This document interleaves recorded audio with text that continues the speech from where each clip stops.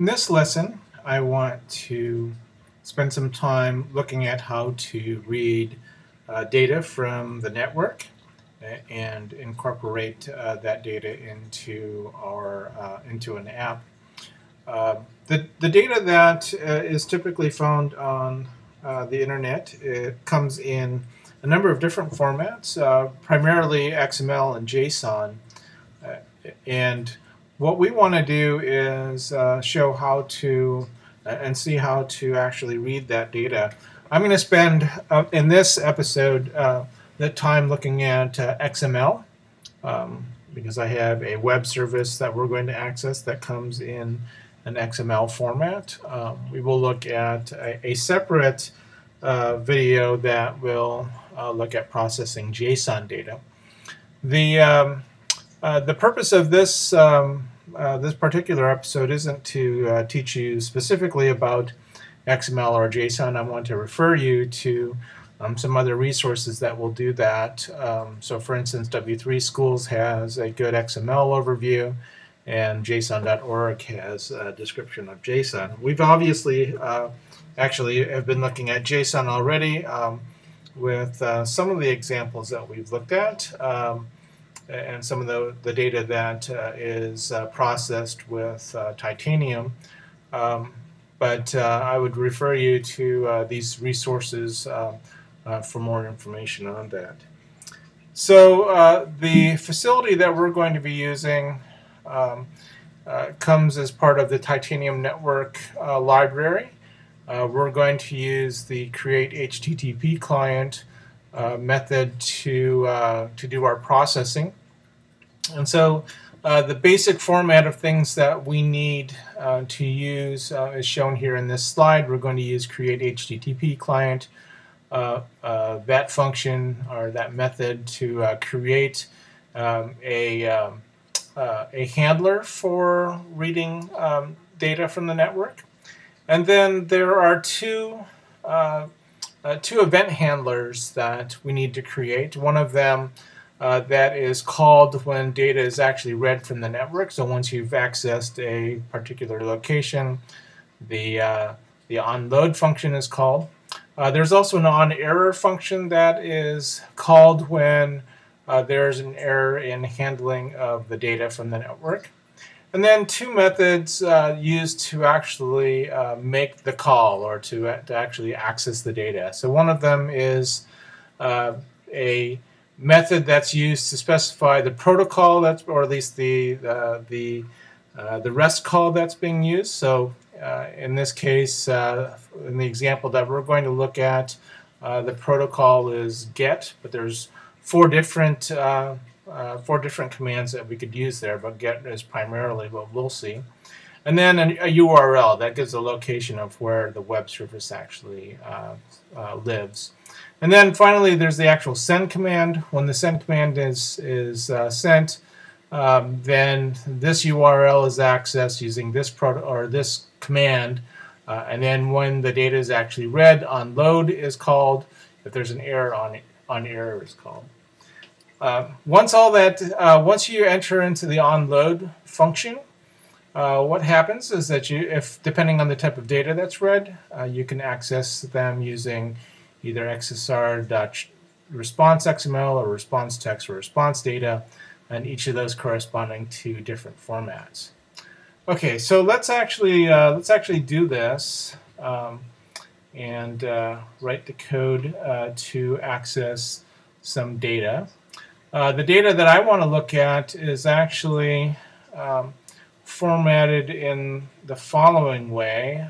This is some XML code, and this is an example of a snippet of code that comes from a web service that we've created here at Miami that has a list of buildings. The structure of this looks a lot like HTML, if you've ever seen HTML. I want you to notice that you have this result tag here that's closed by, actually there should be a slash here, closed by this result tag. And then within that you have a buildings tag, so here's the open of buildings and close, and then contained within those are the building information for each particular building within the data set. In this particular case, we want to look at the names of each of the buildings and the codes for each of the buildings. We're going to read those and then we're going to display them in the app. Okay, so let's take a look at the actual web service, and that's found here. When you visit this URL, you get this data, which is all of the buildings at the Miami campus, and I can expand all these. There's something like 103 different buildings, and each of them have a distinct name and a distinct code. Okay, so let's build this. I want to start off by looking at the table example that we created in one of the previous podcasts. I just modified it briefly to have some data in there so that we can actually display these things in the list. We're actually going to change this part of the program to read the data, but at the moment this looks exactly like it should have after we had done one of the previous podcasts. The only difference is that I've added the data for the buildings, so there's a name and a code, and then I've changed the row data a little bit to incorporate that data. So I have the name and the code for the buildings. And then finally the detail of what's actually displayed is modified a little bit. And here's what it looks like within the simulator. So this is just all hard-coded data. And what we want to do is read all the data from the network instead of having it just displayed statically. But anyway, once we get everything done, I should be able to connect or click on a building, and then there will be the name of the building and the code for the building. So we're going to modify this, and I want to start with changing the app.js. And what we're going to do with this is use exactly that code that I showed you before, or at least the starting point of that. And let me bring it back up here. I want to use this information right here to populate my program. Okay, so what I can do, first of all, I need to get rid of this data. I don't need that. I'm going to create just a blank array that has nothing in it. And then, let's see, I need to still require the list win. I need to create my navigation group. But now what I want to do is use my network library to load in the create HTTPClient method. And then I want to create my my two functions. So I have onload equals function. I'm just going to leave that blank for now. And then I want to have onError.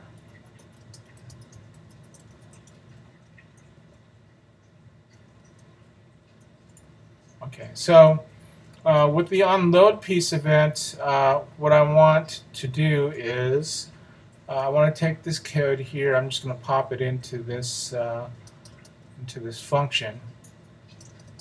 And so after I've read my data, I'm going to pass it to the table module that I created. And then I'm going to add that to the navigation, and then add the navigation to the window. But this part right here is still in need of some code for reading the XML data. And then after that, I also need something here to say that what happens when I have an error. So I'm just going to add an alert that says error reading data.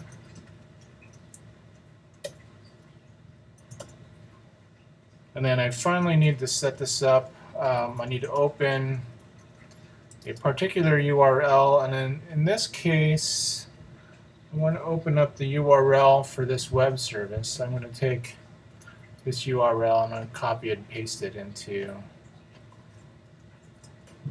this command here. And then finally I need to send this. Send. Okay. So there's still some stuff that I need to do in here for reading the XML data. I need to use the information from the response XML that I receive. And what I'm going to do here is I'm going to end this. This screencast here, and in part 2, we will actually read in the data and process all the data. So anyway, I'm going to conclude this here, and then we've got all the setup data that we needed, and in the next podcast we're going to actually process the data. Okay.